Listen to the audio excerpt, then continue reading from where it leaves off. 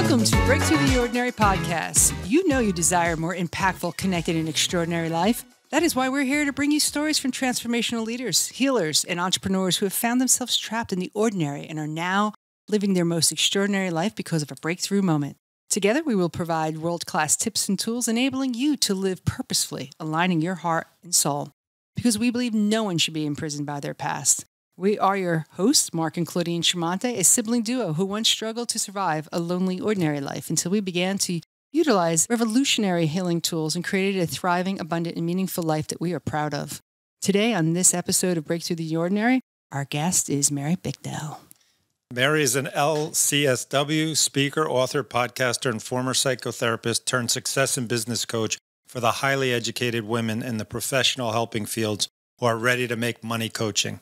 Mary takes a stand for women choosing to be bold, showing up fully, grabbing everything they want personally and professionally, and doing so all unapologetically and guilt-free. Yes. And I stand for that with you. Great. Thank you. All right. Good to see you. Yeah, welcome back. For our listeners, Mary has joined us in our holiday season in last year in episode 15. So you want to catch a different side of her wisdom that we're going to tap into today than that episode. That was a fun episode. We went deep. We deep. did. And there are some taglines I still use from that, right? Oh, good. I'm so glad. That's awesome.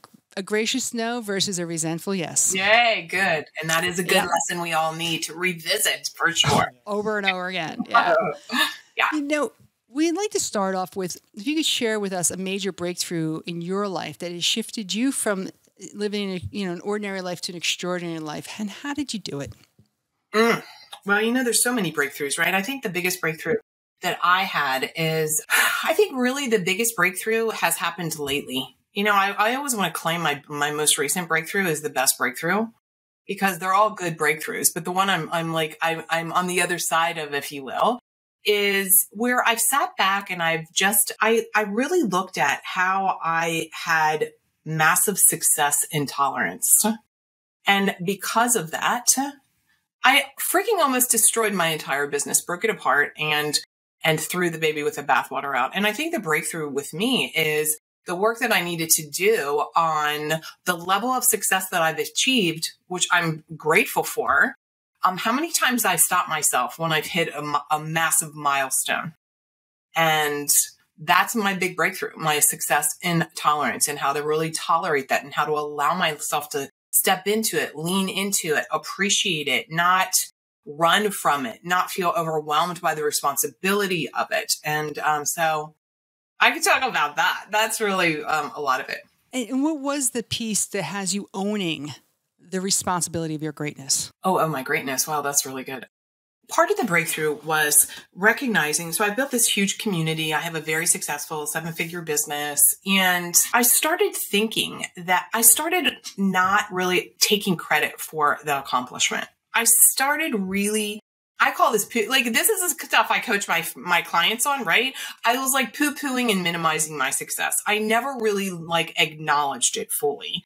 And I think that there was a moment when I had to acknowledge, holy shit, this is what I created. This is pretty freaking amazing. My clients have extraordinary results.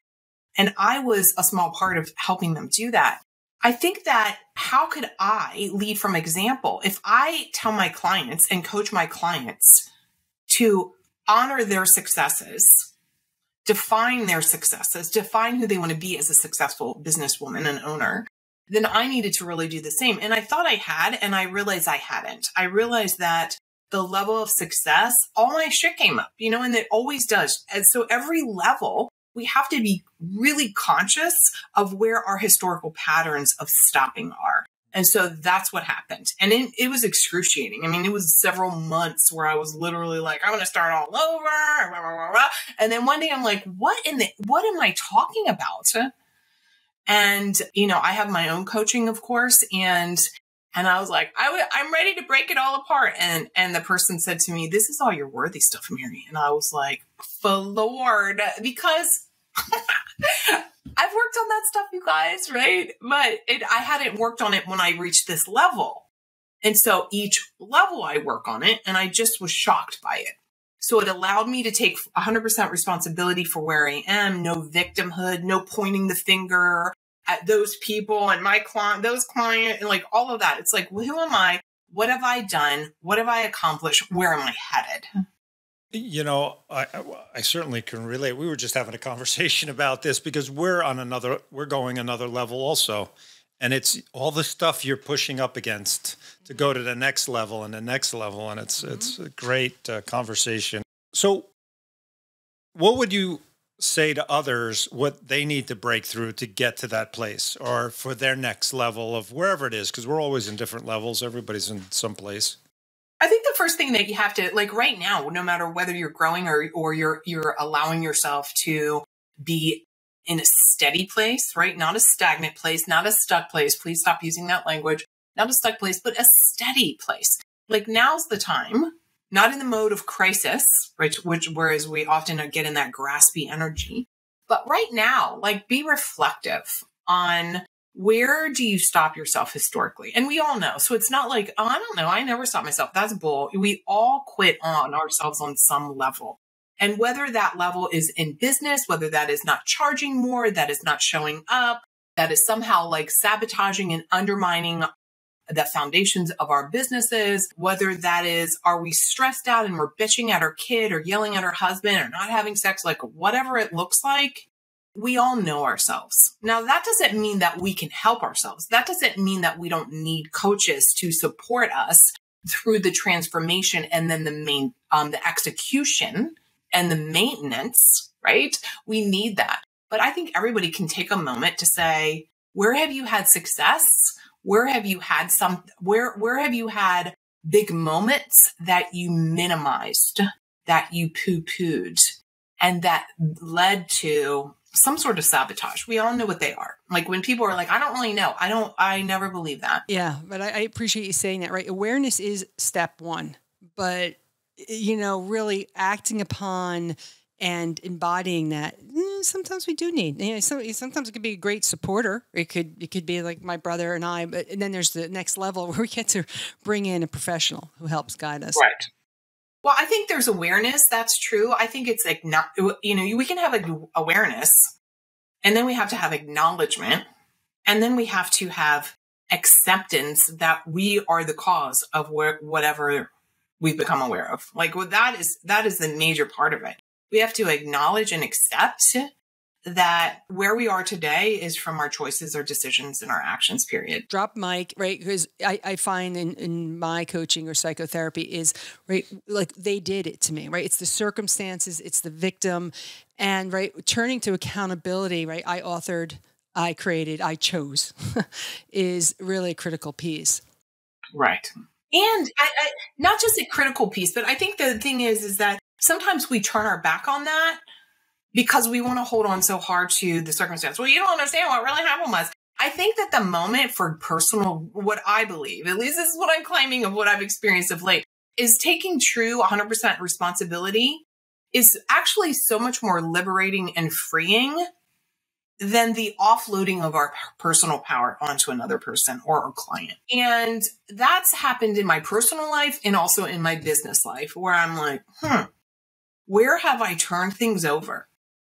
And where have I given up my own sovereignty around my success and security and safety for myself as a human being, as a woman, as for my financial future and all of the things. I appreciate you presencing us that because, right, when we take a responsibility, I think there's a distinction. People collapse that with, oh my God, then I create all this mess versus, holy shit, now I can I can create anything I want. I can change the story. I can make new choices. Like that. Like you can navigate and explore when we take accountability and responsibility. I do for our listeners, because we've spoke about the fact that yes, you're a psychotherapist, you still, and a former psychotherapist, you still hold your license or not, and a business coach.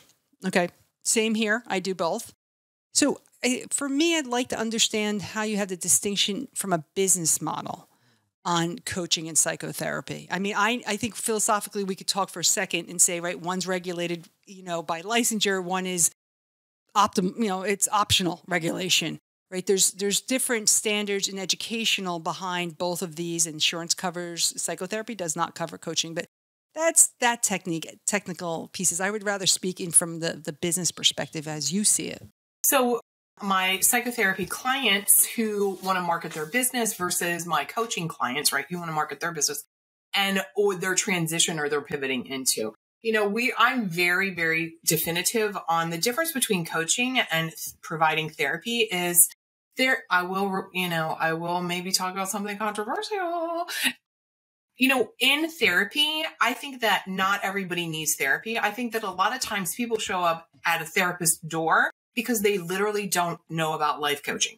Now, I know those of us who are in the coaching world are like, what are you talking about? It's so saturated out there. It's not. It's like the biggest wide open field that there is. So in a therapy client has a diagnosis, is still dealing with their dysfunction, their trauma, and it's negatively impacting their life. A coaching client has healed a lot of their stuff, or they might be working with a therapist separately, and they are very forward focused on goal attainment and moving through a process. So it's not that we don't look as a coach. It's not that I'm a behaviorist. I'm a cognitive behaviorist. So it's not that I don't look at patterns. I just talked about my pattern. It's that we're not staying there. We can nod to it as point of data and information and move forward. So as a cognitive behavioral coach, really that's what I am. That's what I work with clients and my business clients. So it's the same thing. It's really about what you think about, you bring about your thoughts, feelings, and emotions, and how that impacts yourself when I was life coaching, relationship coaching, and how that impacts your ability to create massive, sustainable, profitable money in your business. I appreciate that because that's how I have it too, right? Psychotherapy, we go to the past to heal. And to me, coaching, we're from present to future, designing and creating. We're speaking about profit, business, how to take it to the next level. What is your money mindset? What is the mindset you bring to it? Can we just distinguish that? Can you also explain what money mindset for our listeners? So we're all in the same distinction there for a moment. Yeah. So money mindset is the construct that you come to the table with all things related to money. So when we think about a money mindset, we have created this mindset. Some of it is so unconscious, right? It's unconscious because of our conditioning, how we were raised. And first of all, let's just start with the fact that money is neutral. And our money mindset assigns a construct around it. So for some people, like, I can't make a lot of money because then I'll be those people. And people with money are bad, or I can't afford it. Or literally yesterday, I was talking to somebody and they're like, I allow myself one credit card. And I'm like, so your money mindset really speaks to the relationship that you have with money. And if you want to be profitable and successful in a business, you need to clean up your money mindset. Why? Because if you're not understanding the value of the offer, your business offer, you will undercharge, you will overdeliver, you can have resentment. When you're on a sales call, you will have pushback. If Sally Jane is like, I never put money on credit, and then your potential client is like, I don't use credit cards, you're going to lose the sale. Why? Because you're just going to be like, well, I understand. Instead of really looking at like helping coach her through the possibilities. So really money mindset is what kind of relationships and thoughts you have about money, about people who have money, about what you charge. One of the things that I like to say is if you're not sure on what money mindset is, here's a simple way for you to know whether you have a good relationship with money or not. If money was a puppy, a little baby puppy, and I know baby puppy is redundant, but it still sounds cute, right? If your money was a baby puppy, would it be like so cute and it rolls over and it's got that big puppy belly and you just tickle, scratch it? Or would it be like on like the poster child for the Humane Society? If you have a poster child for the Humane Society money puppy, you got money mindset problems because you're avoiding looking at money. You're denying that money needs to be tended to, taken care of, that you're denying that money really allows us to have every single thing that we want in life. And if you want to make a big impact, you have to make a lot of money. What gets me, I swear, this gets me every time when people are like, you just talk about money. I talk about how to make money coaching and talk about all freaking day. When people are like, I don't really need a lot of money, that's denial. I don't really care about making a lot of money. That's selfish. Don't come tell me that you want to help people and then say you're not going to make a lot of money. Don't come tell me you want to help people and then not be willing to learn the art and the skill of building a profitable business. I really, this is my button. So I could keep going. Okay. I like it because you're even pieces I hold, you're breaking, and it's like, and I'm going, I want to keep opening to what you're saying because well, I believe there is people, okay, maybe there's a few monks over there or something, but the truth is money helps. Money brings influence. It doesn't have to be any negative. There's no negative there. Maybe some people use it for negative. I don't know. Unless you assign it, because money's neutral. It literally is pieces because the of more paper. money you have, the more influence, the more you can help people, the more you can show people, you can be an example. It's life, it's energy, it's all of it. And you're just clicking more mindset and breaking these ideas or these constructs. Good, I'm so glad. Money is it's an amplifier. See, this is the thing. People worry oh my God, I'm going to be successful and then I'm going to turn into a raging asshole. Well, if you're already a raging asshole, money's going to give you a bigger voice and opportunity for that. But if you're already somebody who's wonderful and delightful and generous, and you can look at money as a possibility for making a greater contribution in the world, then let's help you make a shit ton of money, a lot of money. Allow yourself. And here's the other thing. I work with so many helpers, right? We're all in the therapist helper world. I'm always go help yourself and your family. When people are I don't want to make a lot of money, or I work all the time, or I'm so burnt out. I'm what about your family? Why are you giving the best to other people and not to your family? That's a big point for me about why we need to be making money too. It's not just so that we can contribute and buy the school in some foreign country. It's so that your kid can go to the good college. Your kid can go to the fun camp, that you can live in a beautiful home where you can come home and you can feel relaxed and tended to. That just breaks my heart. It's just, there's so much, to how we're missing out.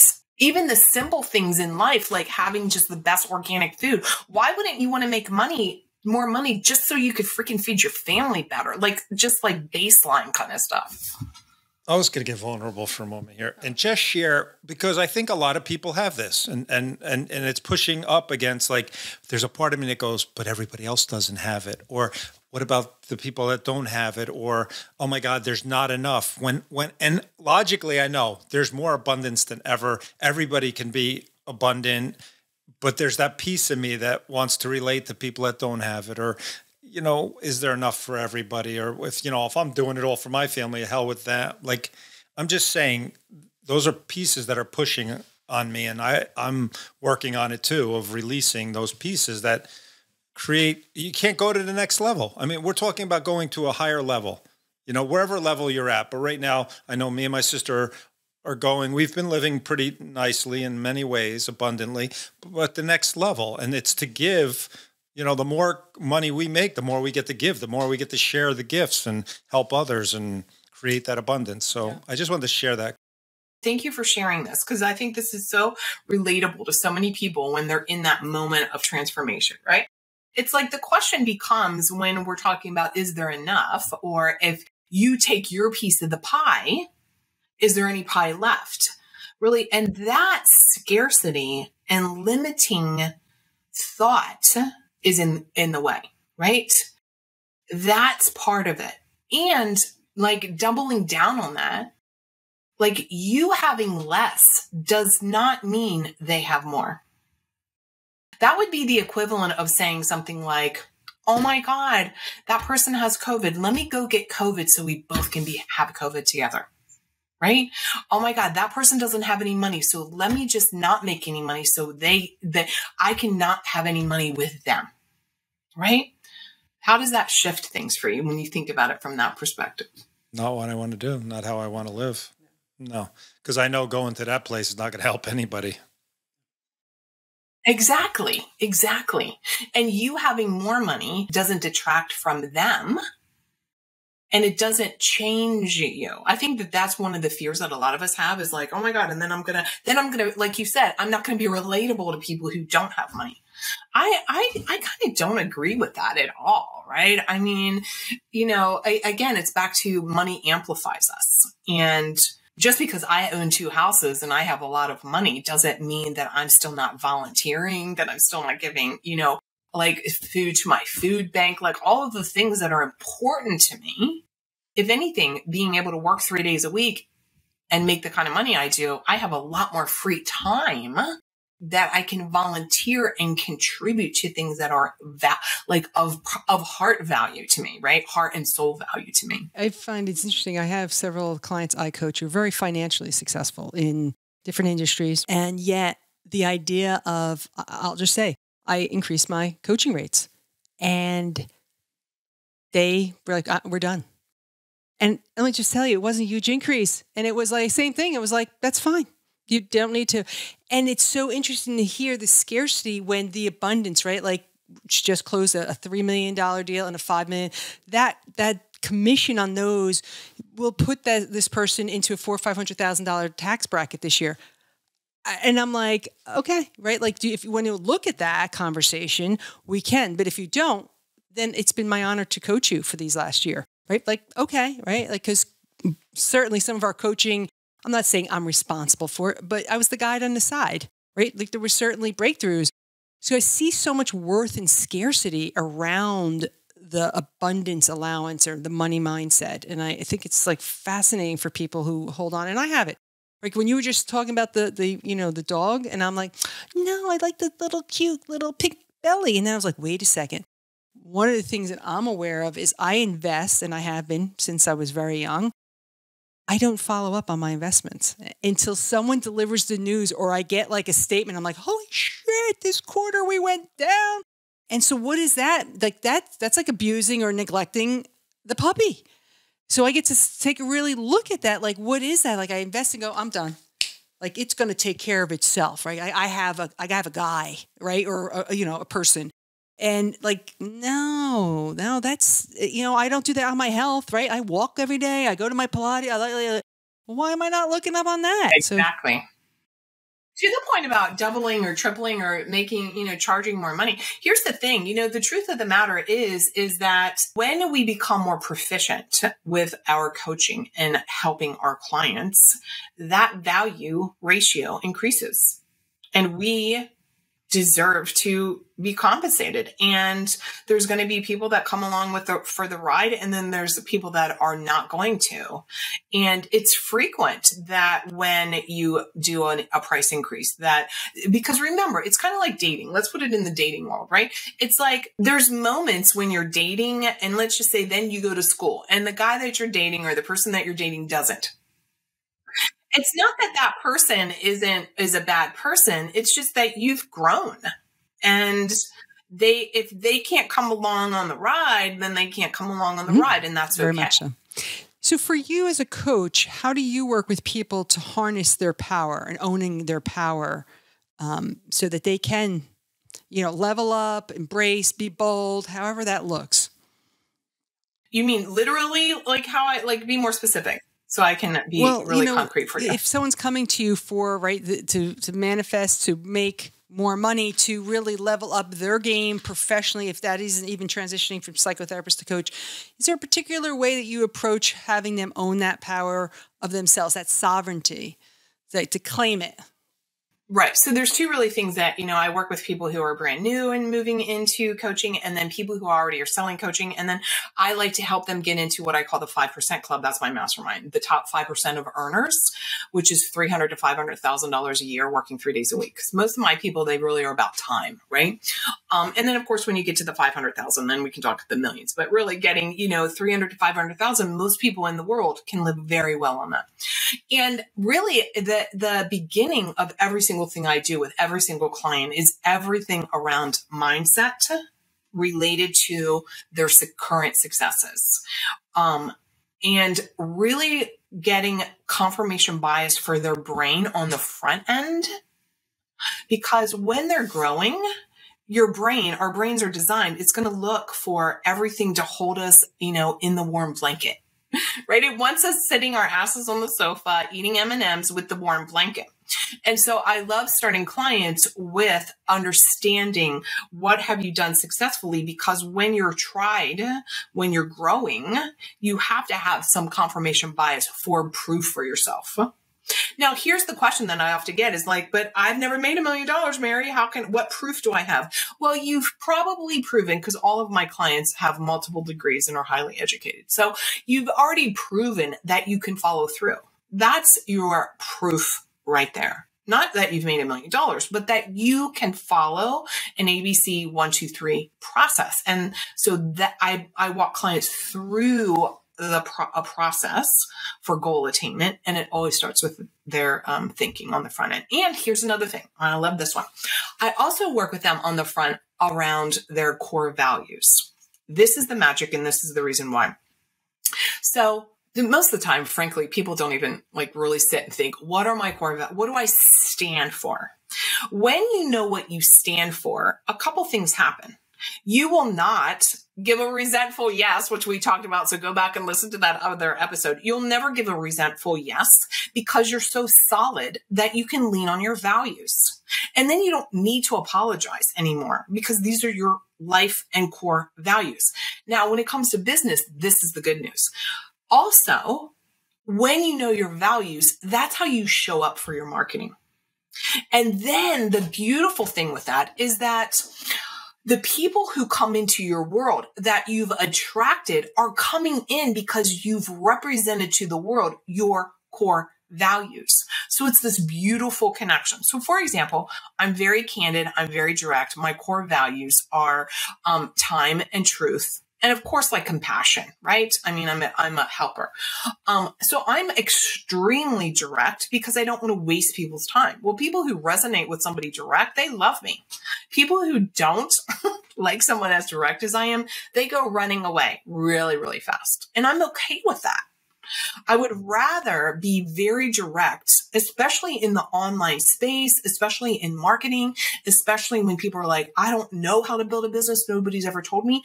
I want to be very candid, direct, specific to eliminate their overthink, over confusion, and overwhelm, which we all have every time we level up. Okay. Is that your coaching program also? Is that your one-on-one, or is that your mastermind, or all three? That's...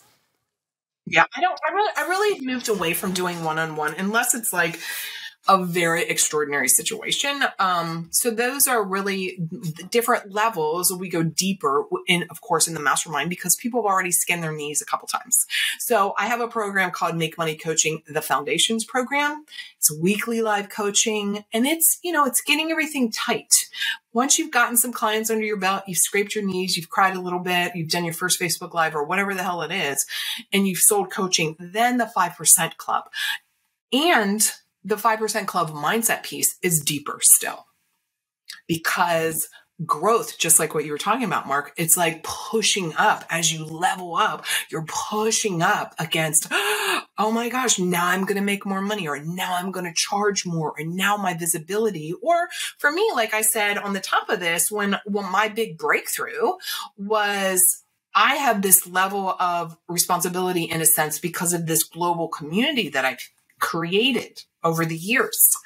And how do I want to show up? So it's really when they get to that 5% Club mastermind level, is they've built that community, and now they're in that leadership mode, and they're like, whoa, maybe they've been a solopreneur, or maybe, they've not ever had anything on a bigger scale. And so that can be a little frightening.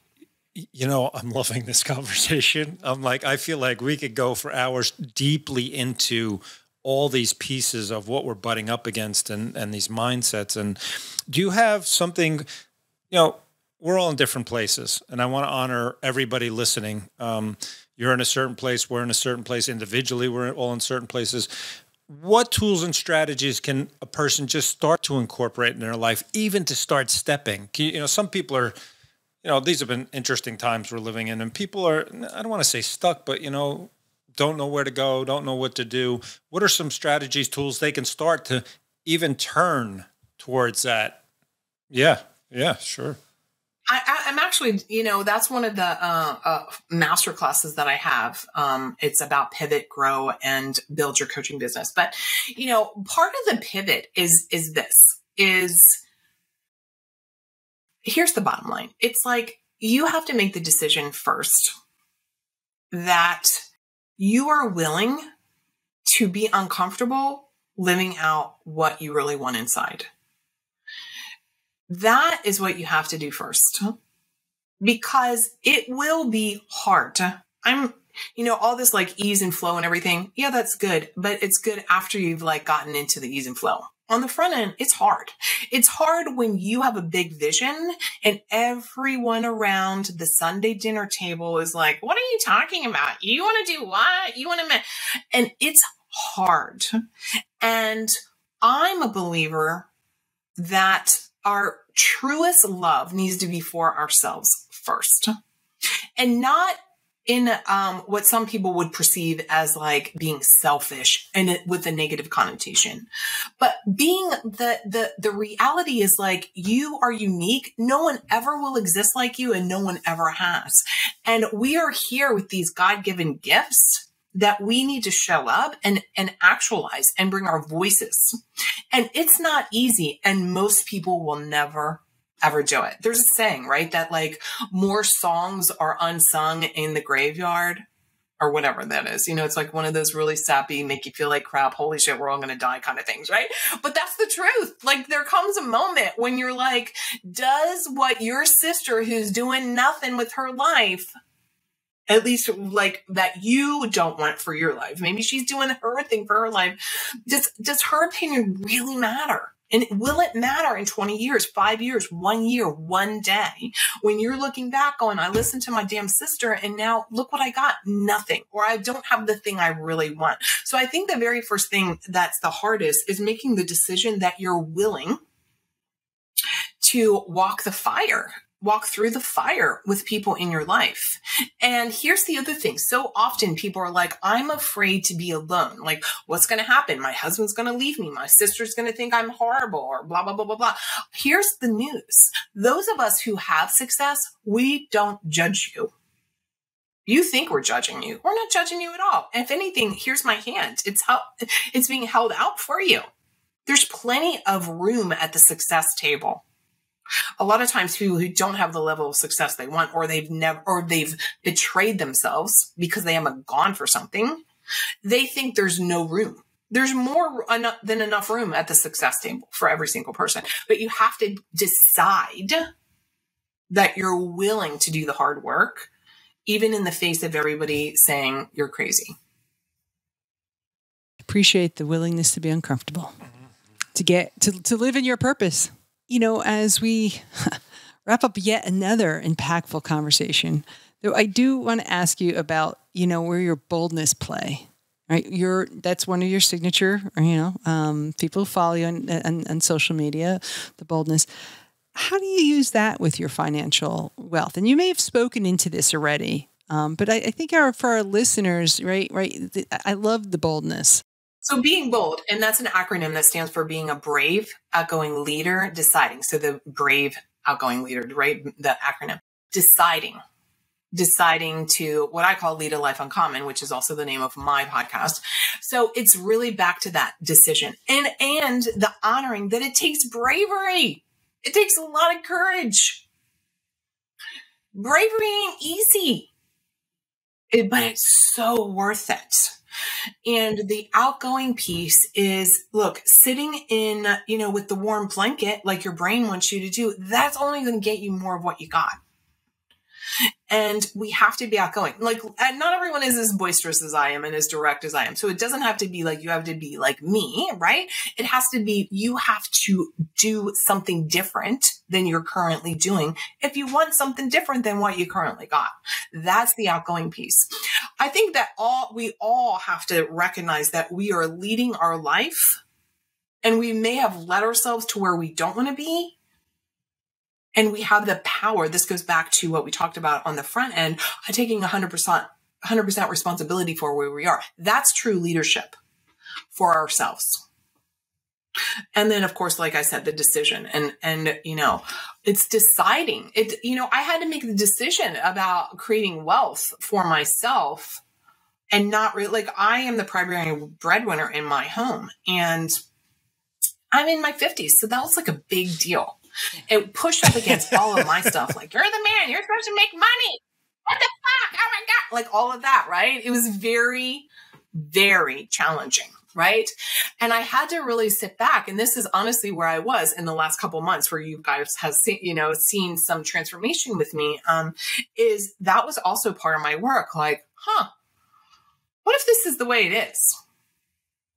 And the question was less about my husband because he's doing his thing. His business is going.